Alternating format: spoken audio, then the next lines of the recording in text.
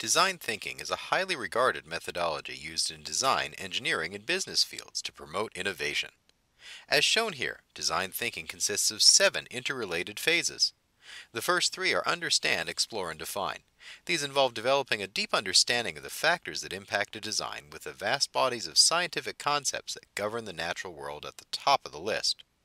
In the technical videos, you'll see how Autodesk 3ds Max can help anyone, regardless of their prior artistic or technical background, engage in the process of ideation.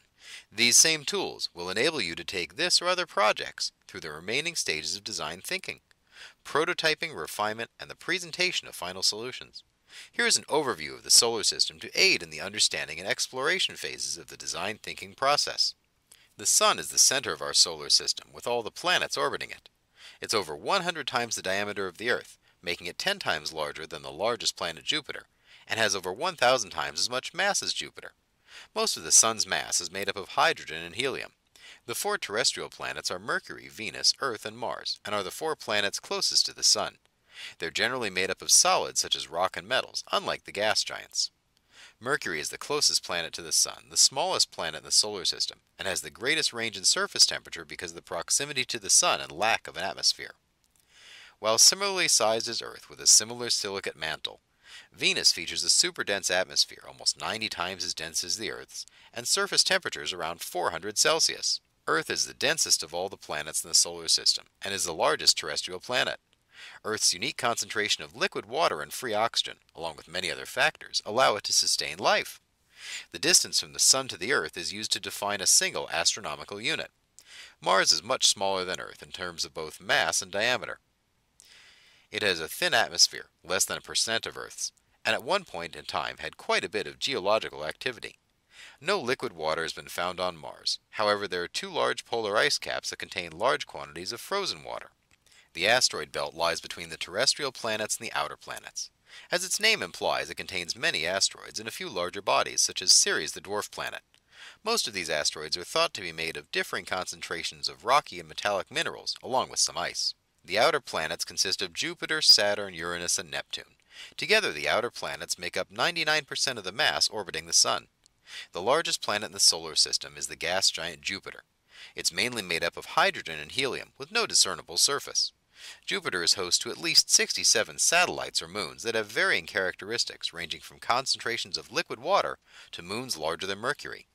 Saturn shares some similarities with Jupiter, such as being made of mostly hydrogen and helium, but it also has a larger and more pronounced ring.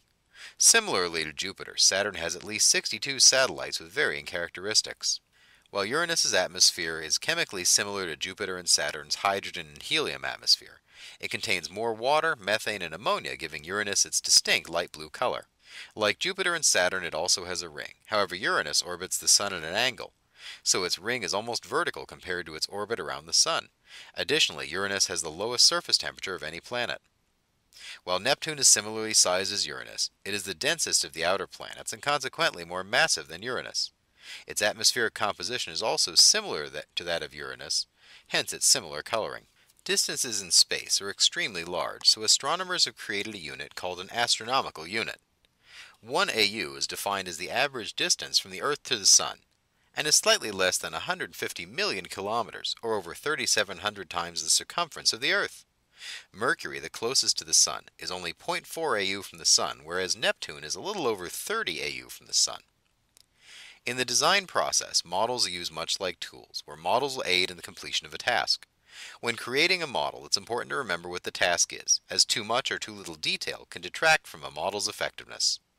Models range from 2 or 3-dimensional models to physical models or even mathematical models. Neptune was actually discovered via a mathematical model in 1846. In the following technical videos, we'll be creating a working 3D model of our solar system depicting the orbits of each planet. This model has many potential uses in the design thinking process, but the main goal for this model is to display the planets of our solar system. You'll make certain decisions during the creation of this model, such as scaling down the Sun so the planets are visible and not dwarfed or blocked. We hope that when you've completed modeling our solar system, you'll have a better understanding of how such a model can be created and used in design.